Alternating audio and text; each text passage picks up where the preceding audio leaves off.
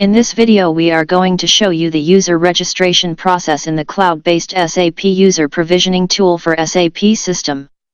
With this tool we will show how we are going to automate the user provisioning process. This tool can be entirely cloud-based or installed in-premise. The tool runs on Tomcat application server.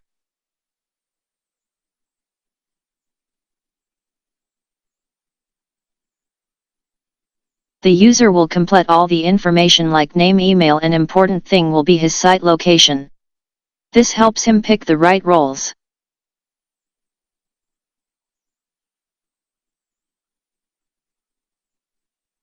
User profile is displayed.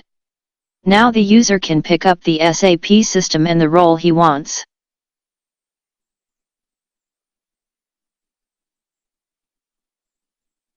The user will pick up the SAP system in this screen.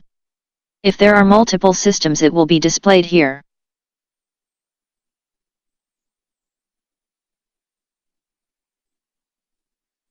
Now the user is displayed the roles which are available for the SAP system.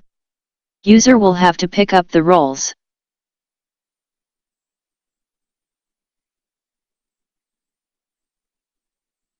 In this screen you see the request created. You can also see the stages the recs till flow through for the approval process.